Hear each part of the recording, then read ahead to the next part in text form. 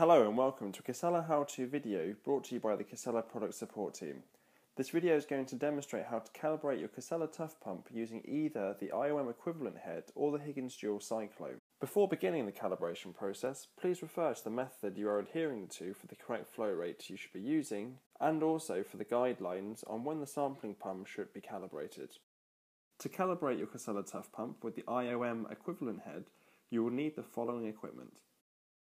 After placing your filter media into the sampling head, you need to attach the Tygon tubing to the relevant part of the IOM equivalent sampling head. Remove the dust cap from the sampling head and secure it to the field rotameter using the bracket provided.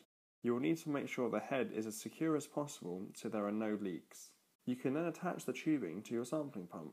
The calibration train will look something like this when complete.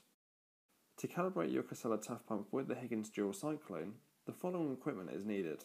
After placing the filter media into the Higgins Dewell Cyclone sampling head, attach the Tygon tubing to the pump and then attach the same piece of Tygon tubing to the outlet of the sampling head. Attach the second piece of tubing to the inlet of the sampling head and to the field rotameter. When set up, the calibration train should look something like this. After setting up the calibration train, power on your TUFF Pump and navigate to Set Flow. Use the Enter key to select the option and then use the arrow keys again to select the desired flow rate. Press the Enter key and the menu will change to Cal Flow. Press Enter again and the pump will start.